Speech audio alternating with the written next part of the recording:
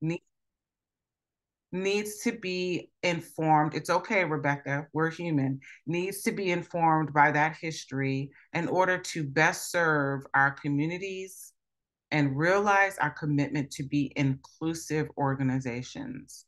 This statement, although it's a small gesture towards reconciliation, is a call for us and the organizations we are a part of to move beyond words and into meaningful action. So at any point, if your group wants to use this land acknowledgement to start your meetings or conversations, you're welcome to do so. There's nothing copyrighted or privileged about it. It is a way to, again, center us and to help remind us that the past is present and it's shaping the way in which we engage with one another, and is a really important place to start to ground us.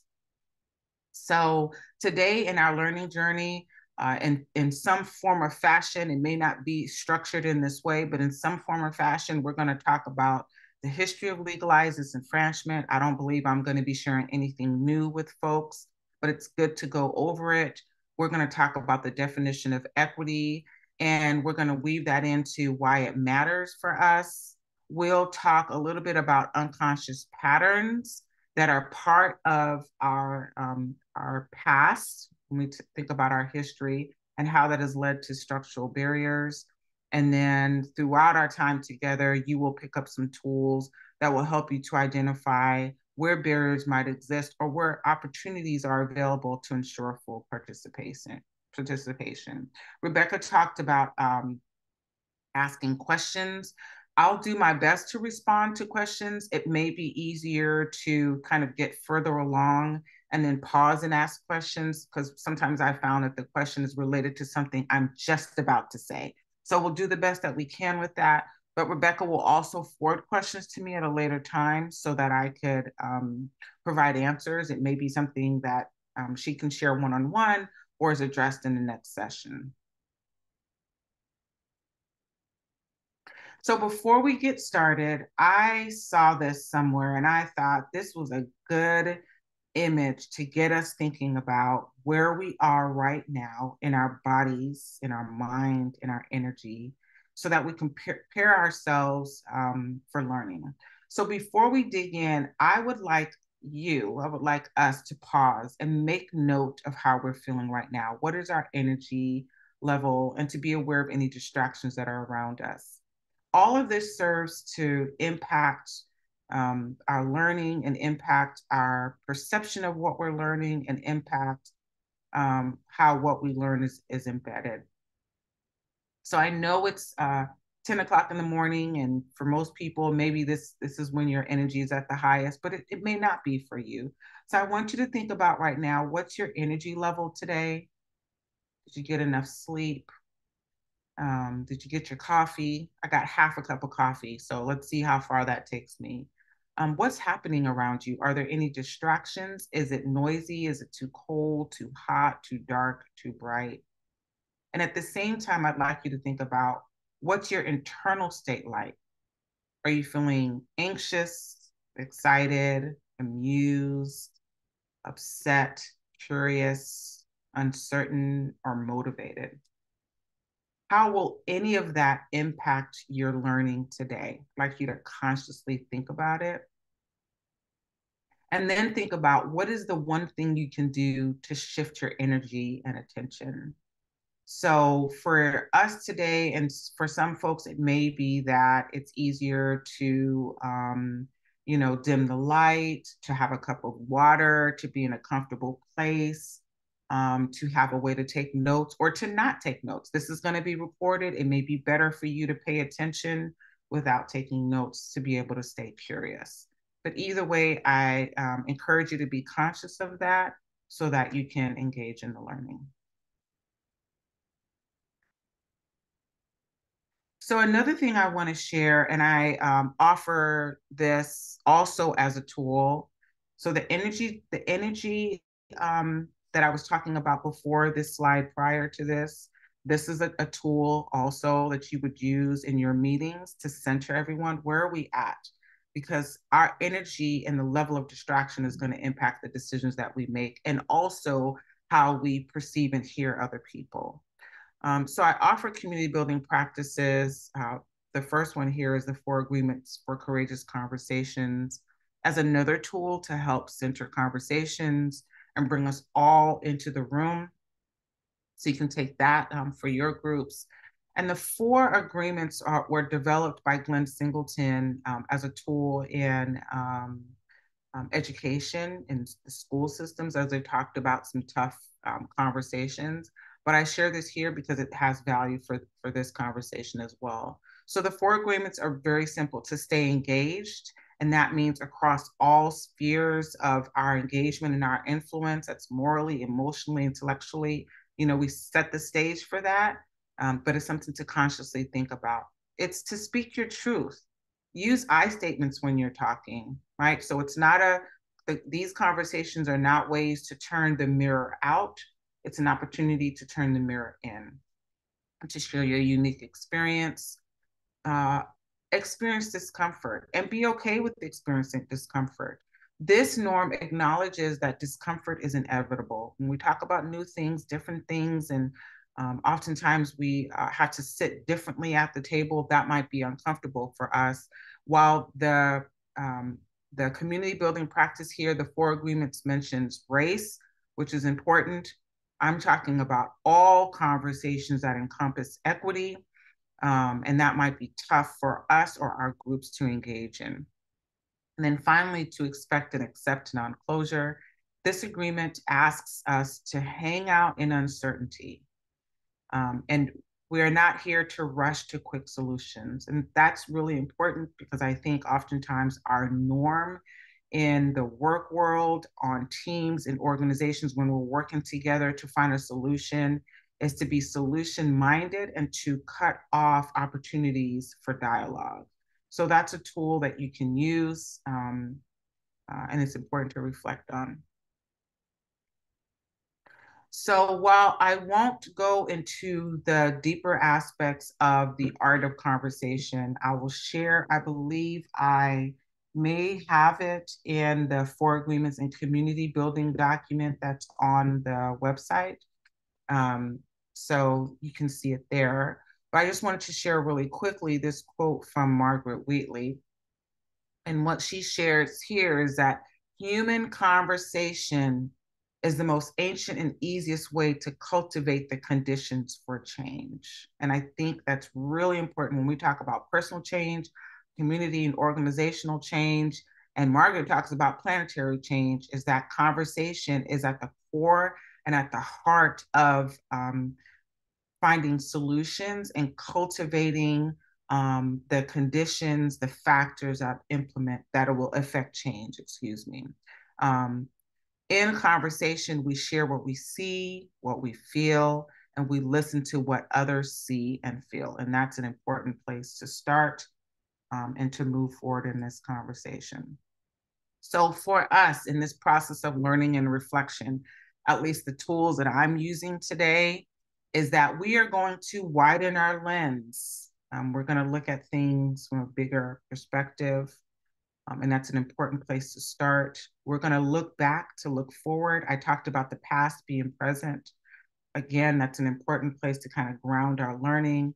And then we're going to reflect out and then in. And the reason why I would say reflect out and then in is that it's easy to take the position of what's in it for me and how am I impacted, but a more productive and effective place to start when we talk about change, or even about being curious as we look out and then we look in. So we look at our impact and then reflect back on, what was my intention? And was this really something that I was hoping to experience? Was this the outcome I was looking for? So there's various ways that we can apply that, but I wanted us to center our thinking in that regards.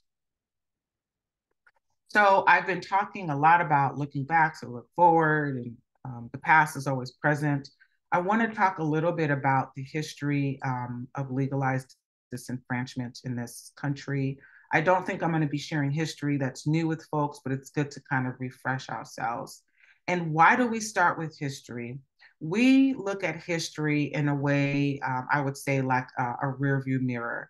It helps us to understand our perceptions in the moment and those that influenced our behaviors, the subsequent decisions, and then the outcomes of those decisions. So we look back as an opportunity to ask, what do we know about our intent? Because it's easy to look back and explore intention as opposed to starting with intention and trying to defend that place.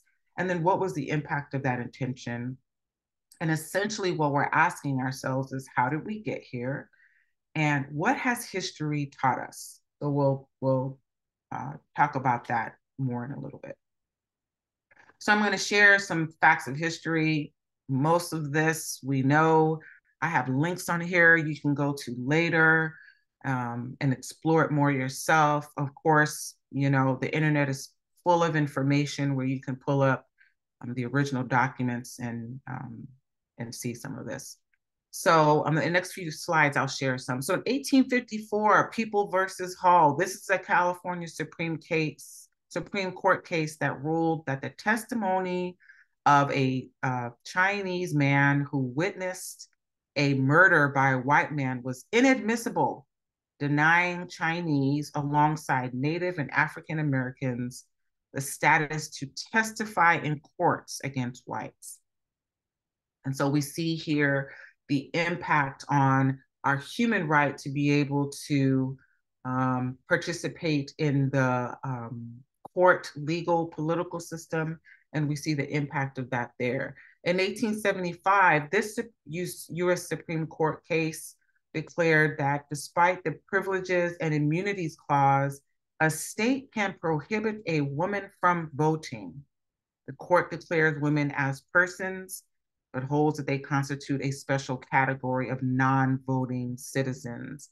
And again, we see early on the impact to those of us who identify as women on our ability to vote and participate in the electorate process. In 1882, many of us are familiar with the Chinese Exclusion Act. Essentially, this excluded Chinese laborers from entering the country for 10 years under penalty of imprisonment. And that too is a reflection on our immigration history. I don't know that I need to share too much about slavery and segregation and Jim Crow. But what I do want to share here to further our conversation about legalized disenfranchisement is the Black Codes, which were also called the Black Laws, were enacted in 1865 in order to control the behavior of newly freed Blacks. These codes were state laws used to restrict and criminalize Black people. Some examples of this might be any person who was able to work is not allowed to wander or stroll about leisurely. Such people will be deemed vagrants and be arrested. Anyone can arrest a vagrant. Anyone can arrest a vagrant. Landowners or other people with a source of income are not subject to any vagrancy laws. Another one would be no person of color can be an artisan, mechanic, or shopkeeper, or pursue any other trade or business besides farming, manual labor, or domestic service. Other codes, no person of color can testify against a white person in court. We saw that in an earlier example, unless the person agrees to it. It is a felony crime for any person of color to marry a white person. White people may not marry freedmen or other people of color. Any person who commits this crime will be sentenced to life in prison. And so we see this encroachment on our human rights, on our liberties. We see this encroaching on our ability to fully participate, engage in all the dimensions of being a citizen, a resident of this country. Only white men can serve on juries, hold office, and vote in any state, county, or municipal election. And finally, no colored person has the right to vote, hold office, or sit on juries in this particular state. That was Tennessee. So again, history gives us the tools to analyze and explain our past problems. It also helps us to see patterns that might otherwise be invisible in the present. So I wanted to share that. So we can share two more here. So we are aware that the 14th Amendment in 1868 defined citizens and voters as male, and women were not granted the right to vote until legislation was passed in 1866 and then ratified 2 years later in 1868. It wasn't until the 19th Amendment that most of us are aware of that women gained the right to vote in 1920. And then finally, the last few, well, it's actually two more slides here. Finally, the last two here, in between the 1890s and 1960s, literacy tests were used to disenfranchise Blacks. So the tests were used to determine whether or not a Black person could vote. So that's another example. In 1907, we see the eugenic sterilization law for people with disabilities was enacted. And essentially this act became Indiana was the first state to enact this sterilization law. And it was then, how do I say, it was then used in other states. I guess once they found it successful, they repeated it in other states. And then in 1917, the Immigration Act restricted immigration by individuals who exhibit constitutional psychopathic inferiority. That's a lot of words.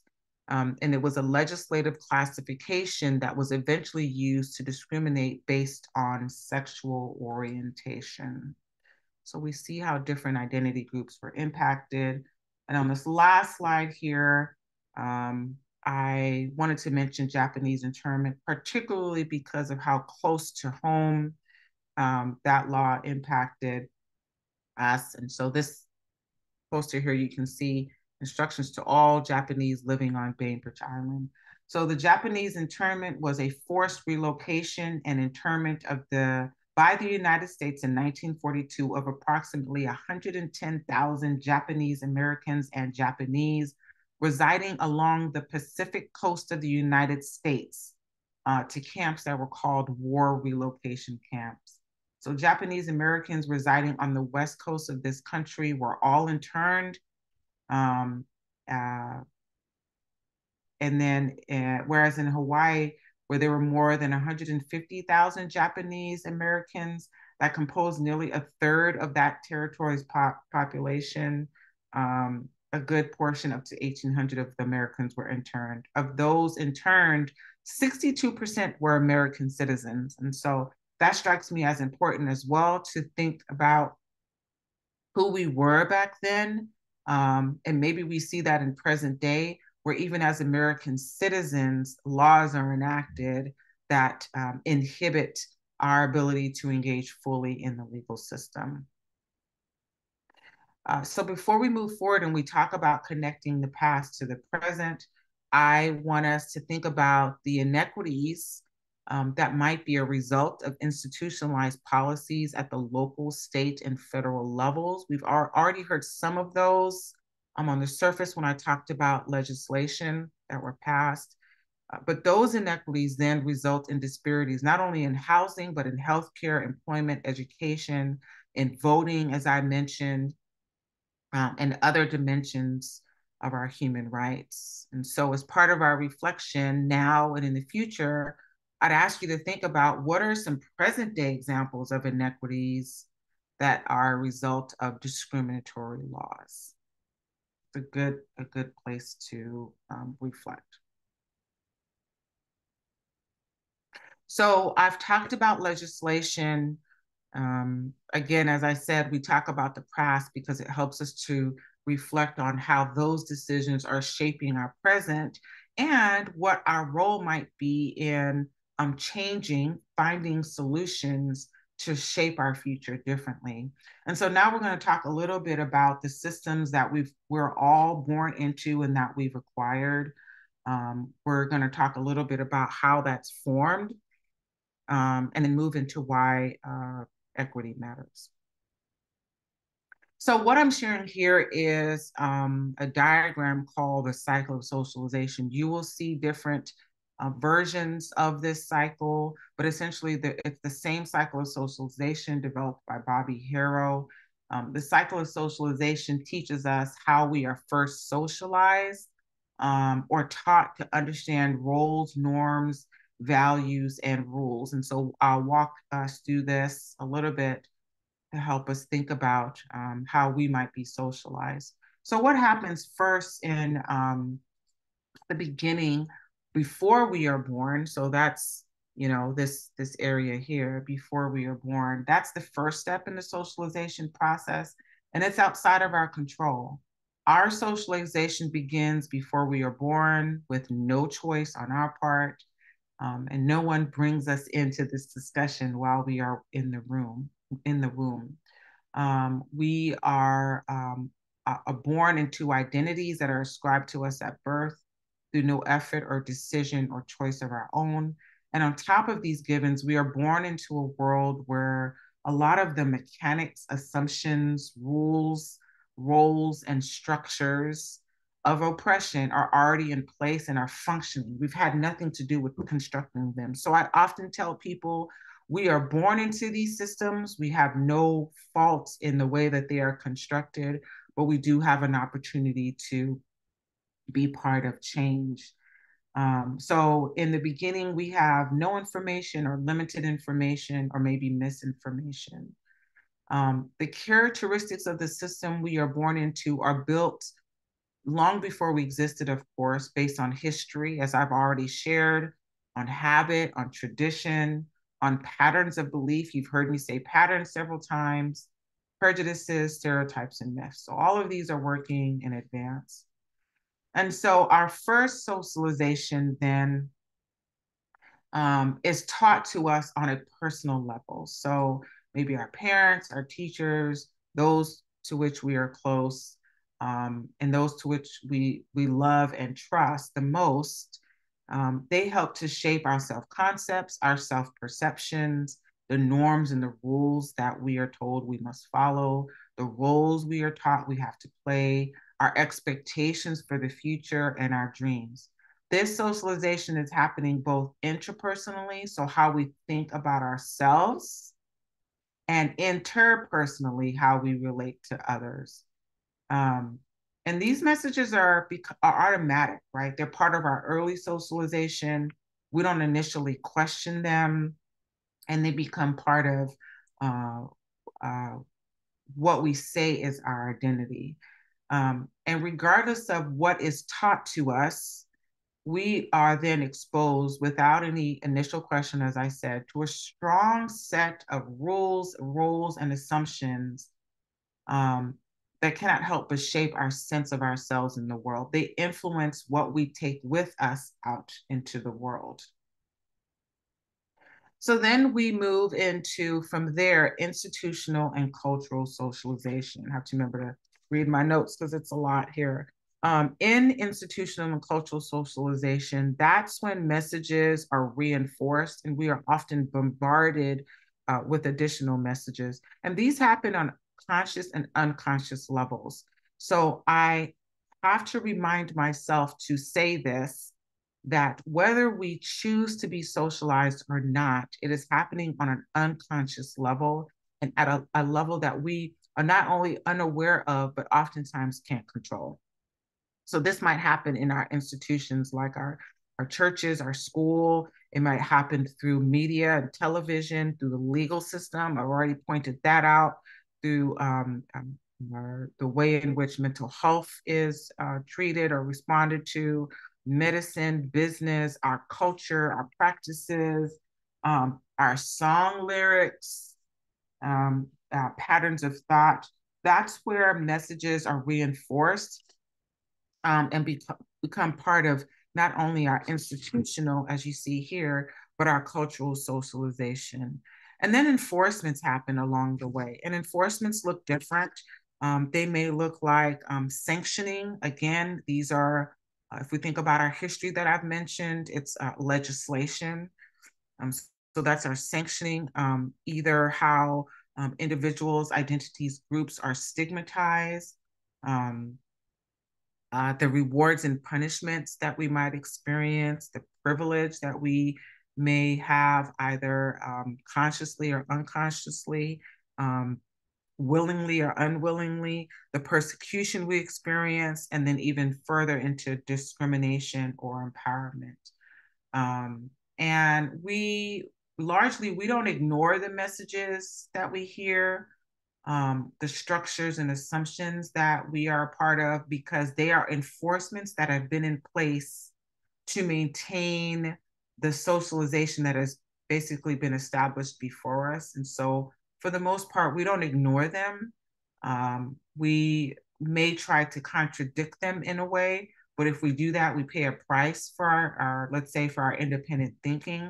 And for people who conform, as I mentioned, either consciously or unconsciously, and maybe minimally receive some type of benefit, they might be considered like a normal or a team player, and they're allowed to stay in their place. So that's how reinforcements work. But what's the results of that? So I'll share a little bit of the notes here that I have for the results. The results of that is that we might experience dissonance. We might experience anger, a sense of being silenced. Again, it depends on the identity that you hold and how you experience this socialization and reinforcements. We might experience low self-esteem, high levels of stress, a sense of hopelessness and disempowerment that can then lead to things like crime and self-destructive behavior, frustration, mistrust, and more importantly, dehumanization. So whether we participate by enforcing the stereotype or we continue to collude in this treatment, we perpetuate this system of oppression and this cycle of socialization. But there's a decision point here where we can take action.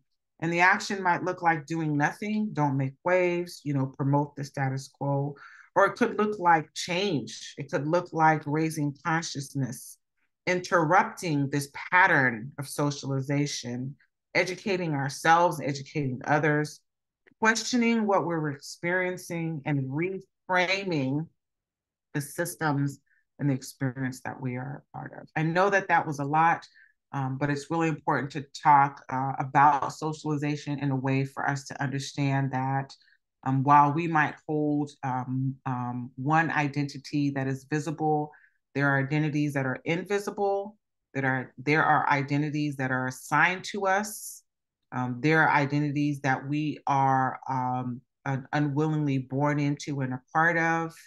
And all of that is because we are socialized along the way. And so I like to talk about socialization because it helps us to think about what's happening not only on a conscious but an unconscious level.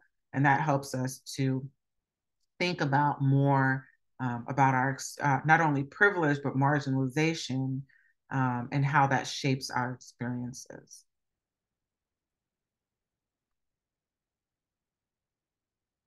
So I just talked about identity. I talked a little bit about what is conscious and unconscious to us, those ascribed to us, and those that we self-declare, those that are visible and invisible. And I think this is a good time to then move into the social identity wheel. So the social identity wheel is a way for us to look at some dimensions of diversity. We can talk a little bit about that further in the next few sections. But the cycle of socialization is a way for us to think about how identities are formed and kind of surfaced in our day-to-day life. So when I talk about socialization, I want us to think about what does that mean in the way of social group identities. So what it means is that ideas about our social group identities are internalized early on in our life. Whether we are conscious of it or not, as I mentioned, we are all socialized to believe and act in some way. So I'm going to go back up here to show us that this is when it's happening, right? Early on, but more so when it's reinforced and enforced through institutional and cultural socialization. We are all socialized in some ways to recognize and act on messages about our social group identity and about other social group identities, whether we talk about it explicitly or not. So we don't have to talk about race, ethnicity, socioeconomic status. We don't have to talk about any of these identities because it's reinforced in the messages around us and in the way we're told to engage with one another. And then finally, what it means is that our identities can impact our experience. And so, whether or not I am part of the social group or I'm a part of a different social group, that identity that I hold shapes the experience that I have. So, understanding how we are socialized to think about our social group identity and other social group identities helps us to recognize and disrupt patterns of behaving, and one of which I'm going to talk about is disrupting bias. So we'll talk about that next.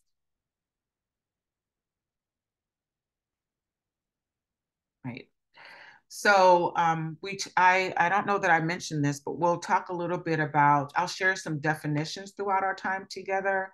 I believe there is a tool on, I'm going to click on it really quick on the DEI page that has key terms, but also disability terminology, because I think that's important to bring up. Again, it's an identity, and we should be conscious of that. And so bias is formed through early, repeated, reinforced, and rewarded or enforced messages. I've already mentioned that through the cycle of socialization. There's a period of time in which we learn these kind of unconscious ways of thinking about folks, and it's embedded in our way of being and the patterns of which we engage with others. And so, what does that look like? If you have never seen an iceberg diagram, this iceberg diagram essentially calls out that while there is a portion of the iceberg that we can see and that we experience, there are deeper, bigger aspects of the iceberg that we don't experience. And so for this diagram, bias is a really important aspect of the way in which we might view other people, or more importantly, the experience other people have of other social group identities. And as such, that might look like abuse, discrimination, inequality, ageism, racism, bullying, and harassment. So before I dive into bias, I think it would really be helpful for all of us to think about bias at I'm going to say a higher level.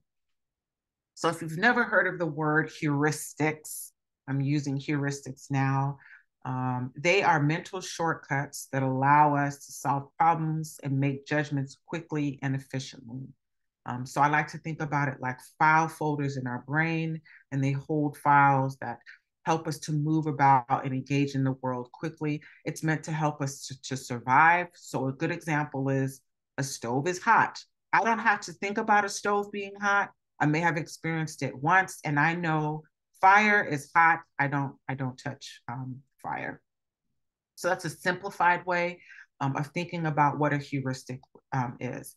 These rule of thumb strategies then shorten our decision-making time, and they allow us to function without constantly stopping to think about our next course of action. So you may be thinking about other heuristics that are in your file folder, so to speak, that help you to move about the world quickly. However, while there are benefits, there are also drawbacks of heuristics. And so while they're helpful, they can also lead to cognitive biases.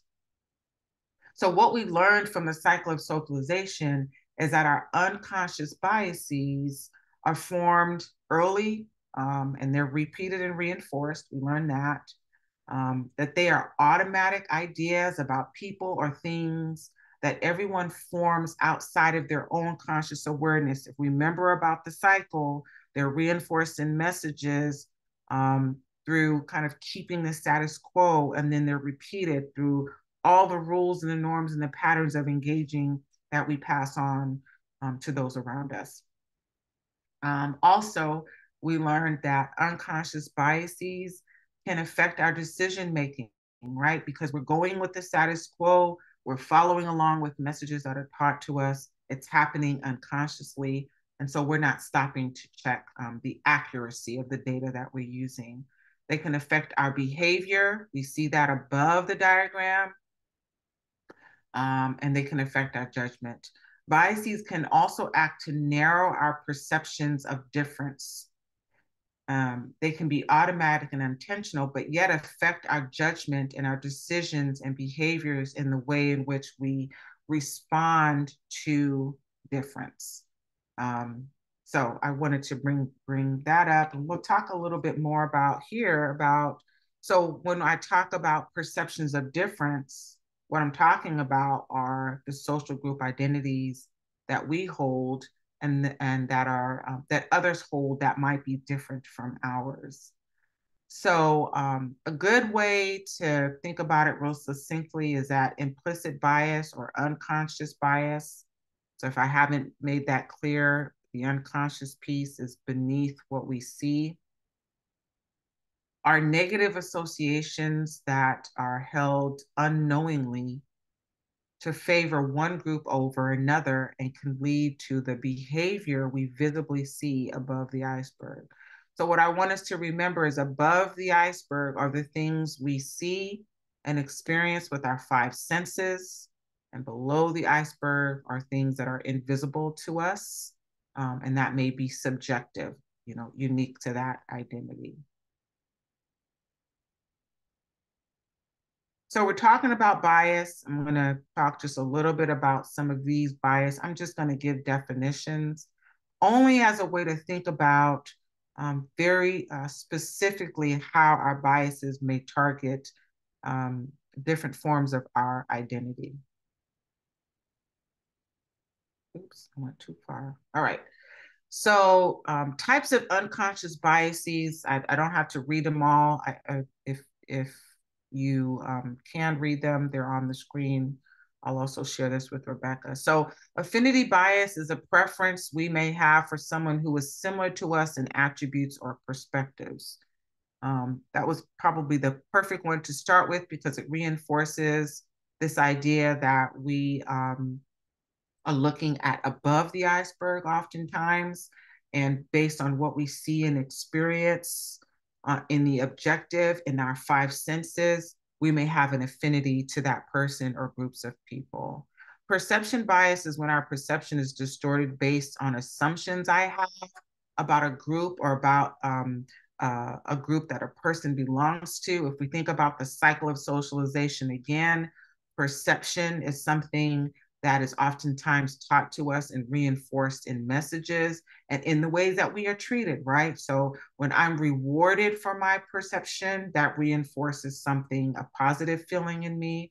When I'm punished for a perception, it reinforces a negative feeling in me. The halo effect is an overall impression of a positive attribute that influences how we feel or think about others. Again, if we think about above the iceberg and the things that we experience in our senses, that oftentimes we might experience something positive about somebody and attribute great things to them, but we forget, unfortunately, that we're all human and every one of us has something positive about us and every one of us has something that we're working on. So being mindful of the halo effect. Gender bias, I think, is self-explanatory. It's this tendency to prefer one gender over another. We saw that very obviously when I talked about voting rights for women. That was really clear. Confirmation bias is when we interpret evidence or information that confirms a pre-existing belief. We'll see this played out in the next example that I'll be sharing with you in the way that we frame messages. And then beauty bias, again, is, I would say, self-evident, and it's this idea that our perceptions of goodness and attractiveness contribute to our view of a person or groups of people. So I talked about, the bias we talked about was confirmation bias, and that is when we interpret evidence or information that confirms a pre-existing belief. And so I wanted to kind of narrow it in a little bit more and talk about the framing effect. The reason why I want to talk about the framing effect is because this is specifically about messaging, how we message and how we interpret messaging, and therefore how we might change the way in which the reinforcing messages in the cycle of socialization, we can change the way in which those are delivered, right? So we have the power in our tongue and the way we communicate to change and to shape messaging that is part of that. In the cycle of socialization, there was a decision point. It can be part of that decision point where we are reframing. And I talked about reframing earlier. So, what is the framing effect? And I'll read this definition from simply psychology. The framing effect in psychology refers to the bias where people react differently to a particular decision depending on how it's presented or framed, emphasizing either the positive or negative aspects. The same information, when framed differently, can alter people's responses. So place that in the diagram of socialization to help you think about where we can disrupt or interrupt that cycle in a way that helps us to consciously think about how we're responding to difference. So another way to think about the framing effect is that it distorts data and affects perceptions of that data. So the way in which information is presented, I think this is pretty clear now, can affect the decision made by taking advantage of a cognitive bias. And I shared that bias earlier. So individually, how does the framing effect impact us? Well, it impacts the decisions that we made because we're focused on the way information is presented instead of the information itself, right? So we're not looking at the data, we're looking at the way the data is presented.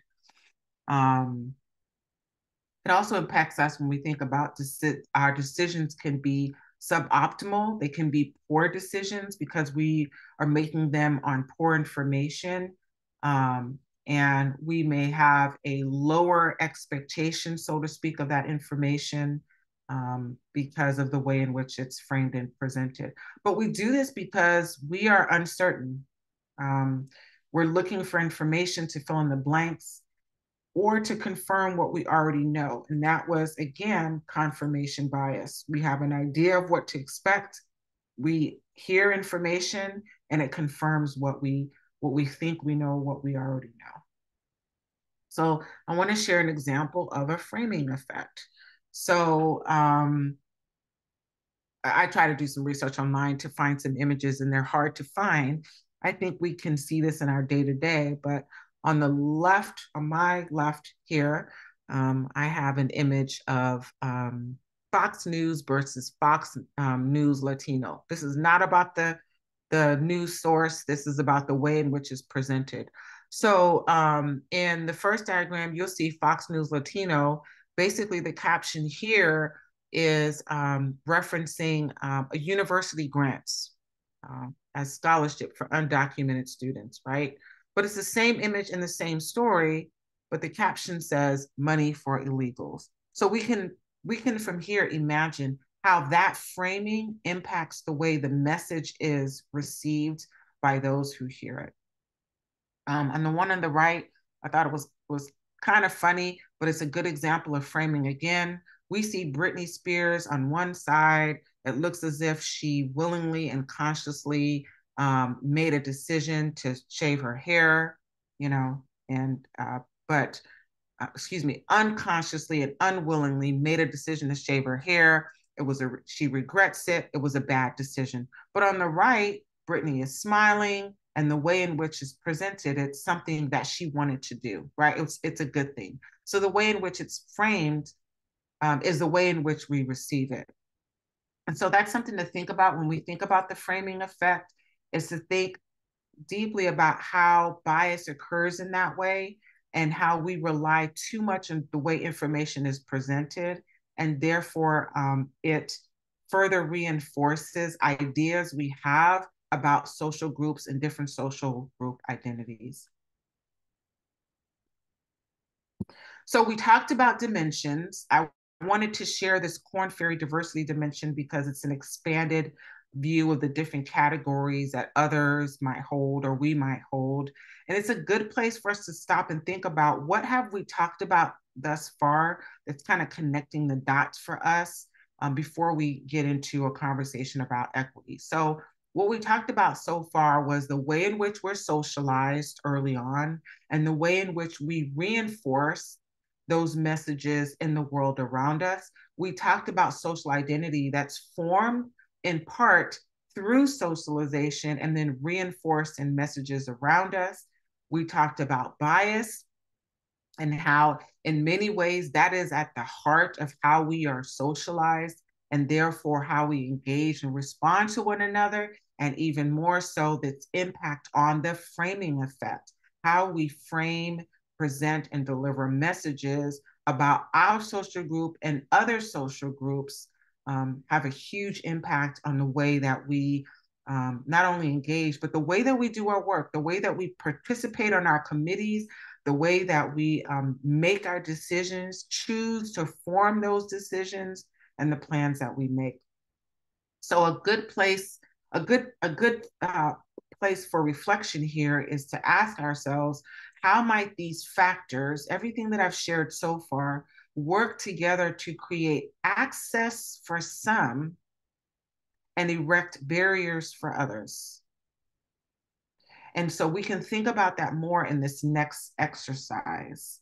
So we'll do this exercise for a few minutes, and then Rebecca, I think we might be able to take a break there. So I believe this is on the DEI page. Yep, it's the identities worksheet. You can look there. You don't have to do all of it now. I'm just guiding you through how to do this exercise. I want you to think about the identity you claim or that's ascribed to you. And there are multiple social identities. We saw that in this diagram here. We can hold multiple identities. So identify which identity that you claim or ascribe to you, and moving across these identities, across these columns, you can use a check or a mark or scribble. It doesn't really matter your responses to each of these questions. And so I'll show you an example of mine. So here's mine. I picked some identity groups real quickly. I'm sure I can expand on this. And so a place to start is I identify as being Black. Race, my group membership that I've ascribed, that I claim, but I'm pretty sure is ascribed to me, is that I'm Black. I am most aware of it. I believe this identity affects how others think of me. It also affects how I perceive myself. And interestingly enough, I did not check that it creates access for me. I can jump down to my first language is English. I am most aware of it. I'm most aware of it because I have parents who were immigrants, and English was not their first language. And so I saw their experience above the iceberg. I saw their experience in the world as non-English speakers, or at least as bilingual, trilingual individuals. My parents spoke multiple languages. And so I'm very aware all the time that I speak English. I engage in the world in English. I'm speaking to you in English. I write in English. Like, I'm very aware of that. And I'm also aware that it creates access for me. So you can expand on that a little bit. I'll give you a few minutes to think about that.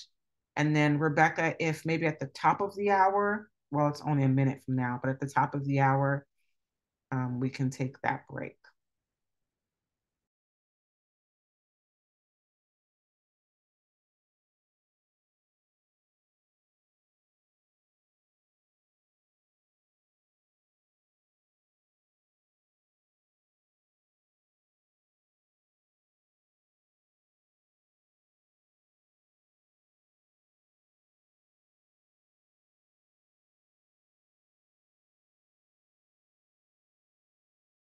So my hope is that as you go through exploring identities, that you are also reflecting on not only how those identities create access for you, but also where you might experience barriers. So if you pull up the form at a later time from the website, there's some questions for deeper reflection and an opportunity for you to think more. But I would also encourage you in your groups, on your committees, that you use this tool as a way to reflect more on how your identity shows up in the spaces that you're a part of and might impact your engagement.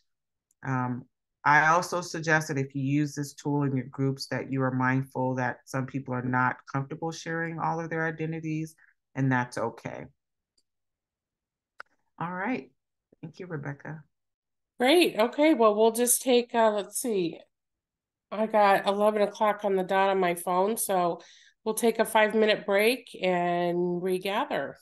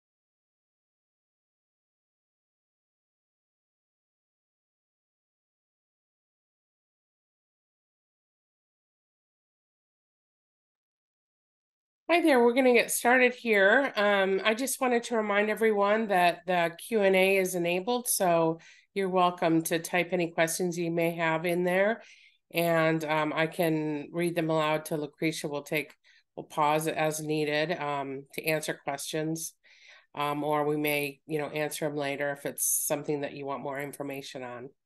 So take it away. Welcome back. That the break is just short enough to just run down the hall and come right back. But that's good. It's a good use of time. So we talked about identities. We've talked about a few things, and I've thrown some words out there. So I wanted to share a few definitions before we move forward, because you may hear me talk about some of it, or these words may be in your mind as we've been talking about social identities, psychosocialization. Some of these words may be in your mind, and I wanted to kind of put that out on the table. So when we talk about diversity, what we're simply saying is these are the ways in which an individual is unique that include the multiple dimensions. Remember the Korn Ferry diversity dimensions that I shared, reflective of that person's identity. Lived experience is a personal knowledge or direct experience gained through firsthand involvement, through choice and decisions. And I have the word and underline the effect of that experience on one's identity, whether it's claimed or ascribed. So I have to stress the word and because all of us have lived experiences, obviously. We go through life and are experiencing it in ways that are unique to us.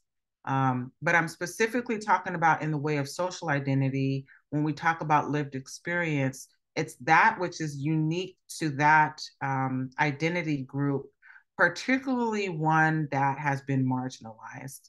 So that's what I'm talking about there. Intersectionality, when we look at the Korn Ferry diversity dimension, it's how all the identities, particularly those that are marginalized, come into play. So it is the complex and cumulative way in which the effect of multiple forms of discrimination, because we might discriminate based on different identities, combine, overlap, or intersect, especially, as I mentioned, the experience of marginalized groups. And oppression is a combination of prejudice and institutional power that creates a system that regularly and severely discriminates against some groups and benefits other groups. So at this point, we should have this cycle of socialization should be kind of seared in our brain, because when I talk about oppression and this system, I'm talking about a pattern, right? So a repeated pattern of the way in which we behave, react, respond, engage, perceive, and act upon our beliefs. All right. So when we talk about systems, because I mentioned that in the definition of oppression, when we talk about systems, what we're talking about are patterns, are structures that are constructed and reinforced over time. So inequity or inequality, this diagram talks about inequality, we'll talk about that more. Inequity is essentially a result of systems that are imbalanced. And over time, we can see how multiple factors, I've talked about some of those already, reinforce patterns that ripple not only within a system, but across. So our institutions, the organizations that we are part of, is a system. Healthcare is a system. The school system is a system, right? Law enforcement is a system. So over time, we see how this imbalance is reinforced not only within those systems, but across other systems. So as we continue this conversation about bias and framing and socialization, we can see how these factors impact other areas of our engagement. So this diagram here is meant to point out how, while socialization kind of embeds our individual biases, and then the way we interact then embeds interpersonal power imbalances, and therefore together work to build institutional policies and practices. And that was seen in some of the laws that were enacted, and then structurally how that is played out over time, globally, societally. Is that a word? I don't know. And different levels of impression. So I'll read my notes here because I started to talk to it, but I want to be clear about my notes. So in individual biases, implicit, explicit, conscious, and unconscious biases, ways of thinking and messages are reinforced.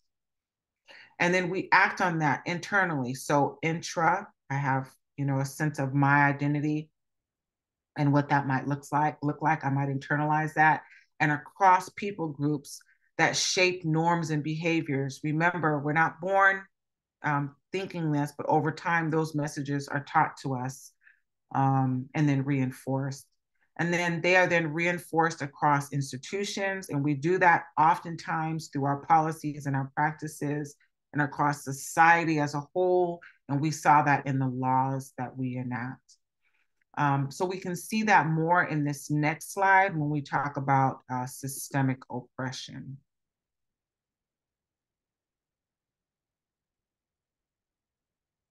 My button's a little slow, so I want to be careful. Oops, I went right over it. Okay. So when we talk about systemic oppression, I'm talking about the outcome of bias, what's above the iceberg, right? So that behavior that is visible, that we see and or experience through our other senses. And so this diagram kind of repeats what you saw on the other slide, but it's a way for us to think quite pointedly about how our biases, or excuse me, our beliefs and actions continue to perpetuate oppression when you think about it that way. So the questions I would have you to ask yourself, or to ask your groups, or to ask your teams, your leadership teams, or whatever groups you are working alongside of or participating in, what inequitable patterns of experience and outcomes are playing out in our system, right? So looking above the iceberg, what do you see? What are the patterns you see? And how do you know? Again, I would encourage you to ask yourself, how is that experienced through the five senses? That's one way to think about it. But another way to think about how do you know is, how do the artifacts in our environment reflect that, right? So food, dance, language, all the ways in which we engage as a culture, as a society, how are inequitable patterns of experience played out in our system? Again, I want to take us back to the very early part where I said we are widening our lens. We're looking back to look forward. Here's the part where we're looking out before we look in. So I think a point to make here is that it's dangerous to put ourselves in the place of, well, I've not experienced that way. That's not really the point of this reflection. The point of this reflection is to think about other identity groups and what are their patterns of experience, particularly if they're inequitable, and how is that played out? How do you know that? And then the next reflection point is, what structures and system dynamics are contributing to these inequitable patterns? So again, it's thinking about, when we think about structures, what are the policies and practices at place that might be contributing to this? How is this interacting and accumulating over and across institutions? And again, I want us to think about patterns, patterns, patterns. These are happening repeatedly and then become reinforced. And definitely they are embedded in our society. So I want to talk about, I've been talking about inequity, inequity, inequity. Let's talk about the difference between equality and equity. I often hear people use the word to mean the same thing, but equity is not the same as equality. Though they are often used interchangeably, equality and equity are different, excuse me. Equality is the goal of equality, excuse me, is to make sure that everyone has access to the same things, right? So in this image, we see in the top part of equality, everybody has the same thing. While that might sound good, we don't all start at the same place. Remember, social group identities. And so we all need something different to thrive. In this first image, you can see at the top, if everybody has the same bike, the obvious outcome in equitable patterns above the iceberg, the obvious outcome is everyone is not having the same experience. Some people can't even engage in the experience if we all have the same thing. Where equity differs is that it means that we all have what we need to thrive. We have access to what we need to thrive. And that's a very subtle but important distinction. It does not assume that people should be treated the same. That's what all these bikes say. Everybody gets the same thing. What equity takes into consideration is a person's unique circumstance, and we adjust accordingly. The end result then is equal. Okay, so in this lower diagram, we see equity means that different people at different points in their life or different abilities are able to engage in the act of bicycling, but using a different form of bike. Why is equity important? Equity is important because what I just shared, systems are out of balance because of repeated patterns over time. And so equity is a way of putting systems back into balance. Equity is not only a outcome, but it's also a process. This process here is considering that there are different folks with different needs, so we will give you what you need, and the outcome of it then is equal because I get to engage in the same way others get to engage. The other important point I'll bring out about equity is that equity benefits everybody. I bring this up often. Let's assume this person here is a younger person. It could be a shorter person, but let's assume that they are a younger person. Equity works for everybody in the sense that this younger person could actually become this person and need a different type of bike, or this person and need a different type of bike, right? We don't know life circumstances, but equity works for everybody in the sense that it says, I'm not looking to treat you equally. I'm looking to take into account and to consider that we all come at this from a different place and have unequal beginnings. So big message here that I want us to walk away with is that equity and equality are different.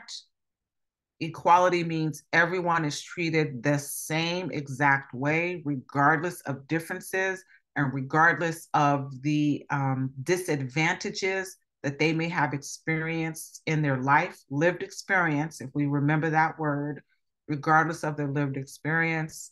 And equity means everyone is provided what they need to succeed, considering, again, lived experiences, the disadvantages that they were born into, cycle of socialization, remember that, the disadvantages they were born into, and the systemic imbalances that are part of the structures that we are a part of, again, have no fault in forming, but have a huge opportunity in shaping. So I want to take us to a place where we're going to actually close out on and talking about how we might move from ourselves to systems to think about how equity is important and can be a way to address the disadvantages that folks are experiencing by using an equity lens. Okay. So I will first say, when I talk about self to systems, I'm talking about what we've talked about today, exploring our own identity and becoming aware of the advantages and disadvantages that I might be experiencing, going back to the identities worksheet again as a tool to think about how might this one identity create access for me, and how might this other identity create a barrier. It's also a good way to flip it, look out and say, How might this person's identity create access for them? And how might their identity create a barrier for them? Really important to talk about when we are thinking about our role as a committee or a council or a group that reflects the public and reflects multiple intersectional, I shared that word, identities. Really important to look out and think that way, because it will help us to then step back, look in, and identify how we are perpetuating some of those norms and rules that either create access for some or barriers for others. So that's when I say self to systems, that's what I'm wanting us to think about, is exploring identity, looking out at the people we serve and thinking about impact. Again, to think thoroughly then throughout our organizations, the ones that we serve on voluntarily and the ones that we are paid to participate in, and how those organizations continue to reinforce messages, reinforce and reward the outcomes and the results.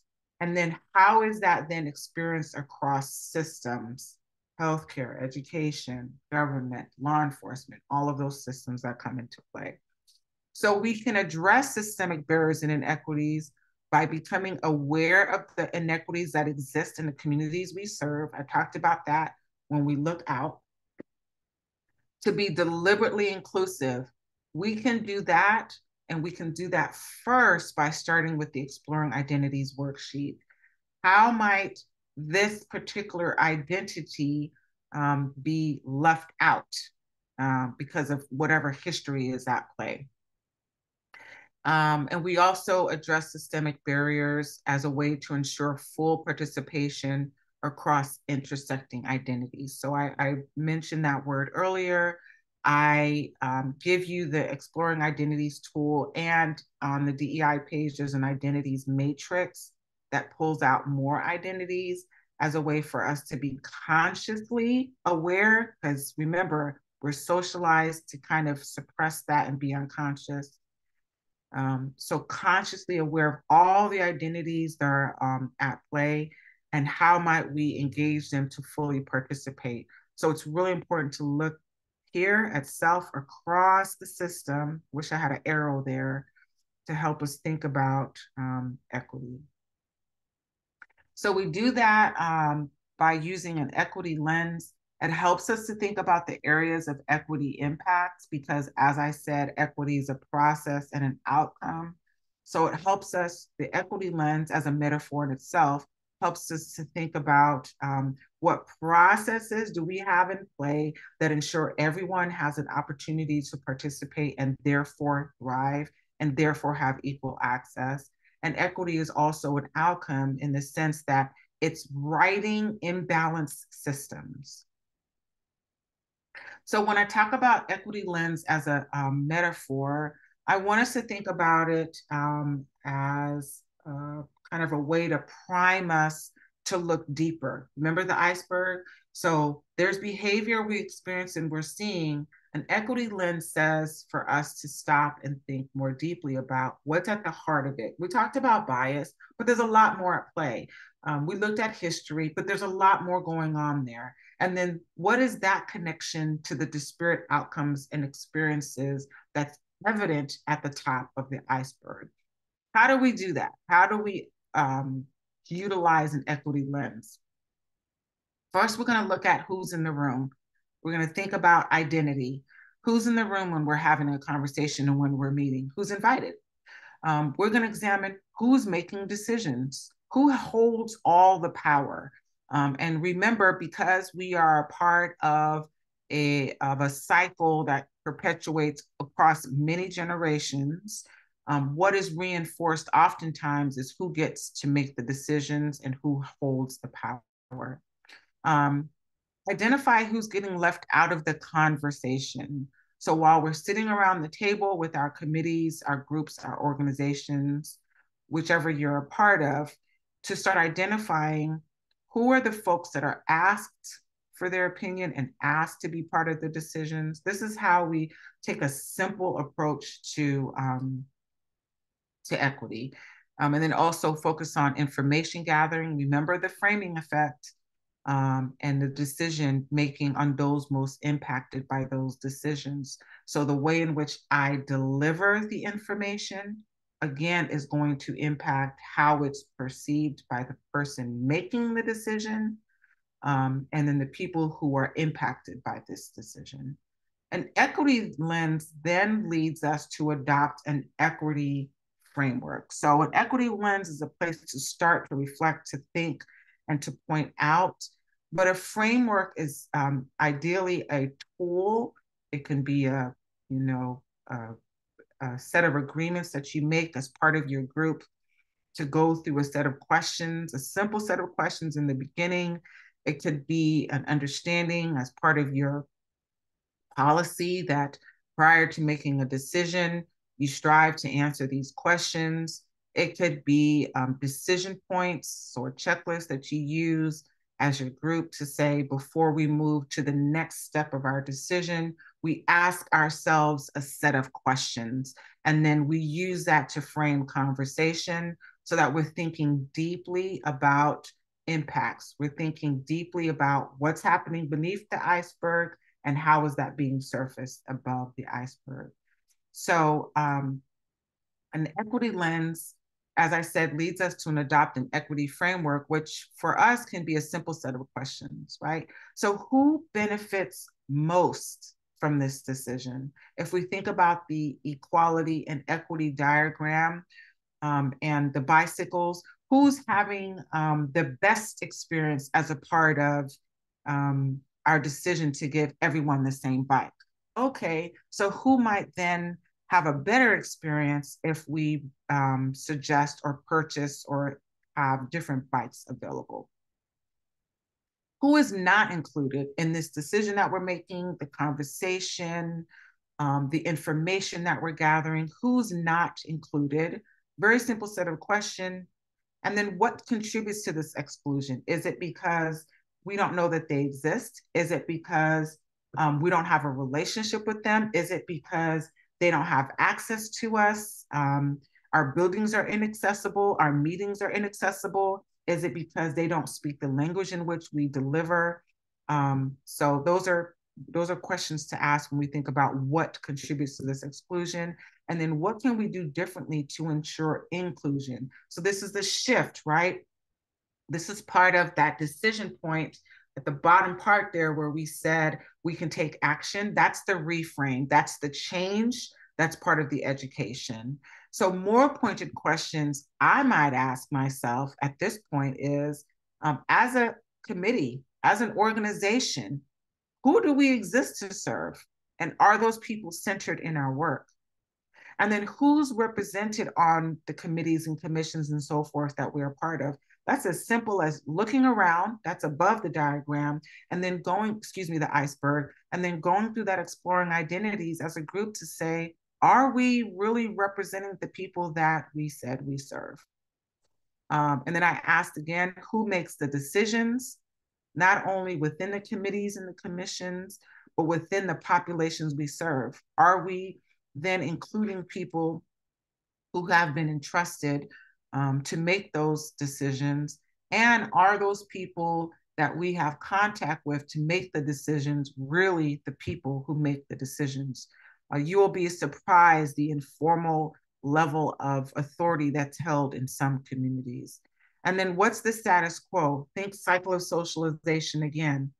Where are we not enacting change and just kind of repeating the same patterns of behaving and thinking? So why do we use an equity lens? Why do we care about an equity framework? I want us to think about it as a quality improvement tool. We improve the quality of our decisions when we have an equity framework.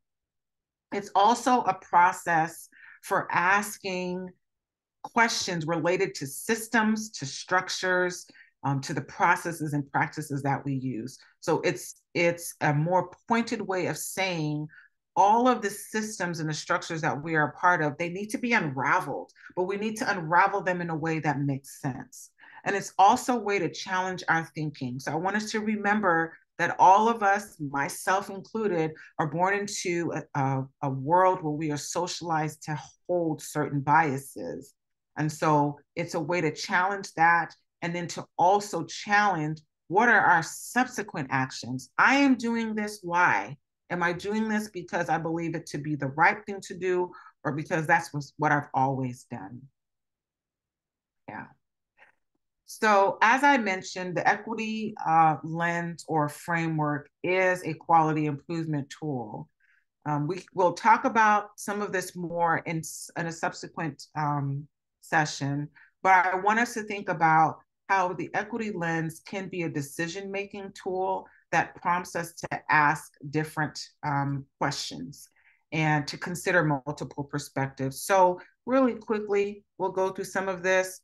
An equity lens helps us to surface some of our assumptions, right?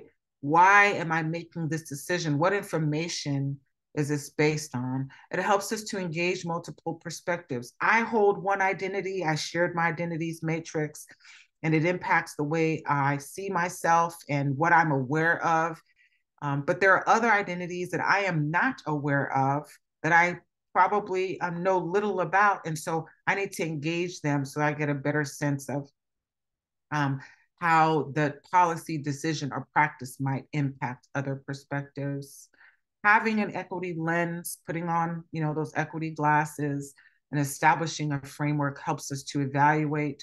And in this diagram, it talks about raising racial awareness, but I will offer, it will also help us to raise awareness about other identities, which is what I've been talking about, social identity groups. And becoming more aware, because we're looking at above the iceberg. How do we know? What are we experiencing? What are other people experiencing? It then helps us to determine how we're going to evaluate outcomes. We can set and evaluate outcomes based on what we know are repeated patterns that are a result of imbalanced systems. We don't have to look far to see that. We can think about even like accessibility in our buildings, our programs, and our services. We don't have to look far to see what does that look like for someone who has low visibility to participate in our meetings and to engage. What does that look like for someone who does not speak English, or for someone who has very low trust, someone of color who has very low trust in a government entity? What might that look like? So we want to talk about that. And more importantly, is communication. How are decisions communicated? How is information communicated? Remember the framing effect. Really important for us to start there as a place of interrupting bias when we think about that cycle of socialization. And so my final slide here is some ideas that I would share with you to take everything that I've talked about today and apply it to your day-to-day, even as you get off this call and move about in the world, to think about the diagrams that I shared, not only as tools for your groups, but tools for you. So we talked about history earlier on. That might be a place for you to start, for your group to start, to research the history of legislation related to the particular area your advisory group serves. How has past legislation impacted the populations that you serve now? What are the outcomes? What's happening above the iceberg? That's a really good place to start. There are plenty of places to go online. I have a document that has a bunch of legislation links. I'm not sure that I've shared that, but I can follow up with Rebecca later. So that's a place to start. A second place to put the ideas we've heard today into action, I've mentioned this often, is to explore some of the ways in which your identity creates more or less access for you. I put opportunity there because I think that's a better word, a better way to frame what opportunities are made available to you because of your identity. I've already shared mine, right? Because of my education. That's in my, I shared English. So that's created a lot of opportunity for me. But I would also ask you to turn this around, turn it out, and to think about what are the ways in which your identity creates a barrier or disadvantage for other folks. right? So because I engage in the world fully in English, even though I have my parents in mind, it's very easy for me to not be conscious of the fact that while I engage in English and am comfortable in English, that for other folks, that's not their first language. And so therefore it creates barriers for them in the way of accessing, in this regard, government services. And then the last thing I will share is that I encourage you to take note of the ways in which inequity is experienced in the groups or organizations that you are part of, or experienced in the population groups that you live alongside. So it's taking that iceberg image and making note of how the world is experienced through our five senses. What do we hear? What do we see? You know, all of those things, and how inequity might be acting out there for individuals that you are aware of. And that is, I think I went through that faster than the last time. That's the end of what I wanted to present. What I hope you leave with today is an idea of why equity is important and the part that you might have to play in that. The very first place I always ask people to start is in self-awareness. And so if it's easy for you to see a bias in others and not see it in yourself, to see equity in all the systems around you, then that may be a place to start more work, because bias is present in all of us. Inequity is very real for many social identity groups. And in order for us to kind of be aligned with that, to have a better understanding of that, we need to start with ourselves to be more aware of our experiences in life. And so that is it for me, Rebecca. Did you see any questions? I don't. Does anyone want to pop any questions into the Q&A? I'll review a couple things. Thank you, Lucretia. This is just fantastic foundational information. Reviewing these terms and these concepts a lot of people may have heard of, but weren't really sure what they meant or how they might apply them. I just want to remind you that a little survey will pop up as you leave this Zoom session, and we encourage you to fill it out. It's really brief, but it'll give us some feedback. And we encourage you, if you haven't already, to register for the next two classes. They're an hour each. They take place Thursday, October 26th, 5:30 to 6:30 and 7 to 8. And Lucretia will be taking these foundational terms and concepts and helping us learn how we can apply those to more equitable and inclusive engagement in our public discussions that we have, the discussions we have about funding recommendations when we're looking at the comprehensive plan and providing input to the county, and when we're interacting with the public and serving as a conduit to commissioners and to county departments, to helping people get to the resources that they need to be successful in our communities. So thank you for being here. I did want to mention that the county has hired a diversity, equity, and inclusion manager. Kimberly Yolanda Williams will be joining the county the first week in November, and she will be coming on board not only to help us internally as staff work through being more inclusive and equitable in our policies and procedures, but I'm hoping that we'll be able to partner with her and bring some additional training to our advisory groups. I'm going to be working with her to update the advisory group handbook and hopefully provide some more tools to help our advisory groups and their communications with the public and internally within the group. So please do visit the website, kcowa.us/advisory group DEI.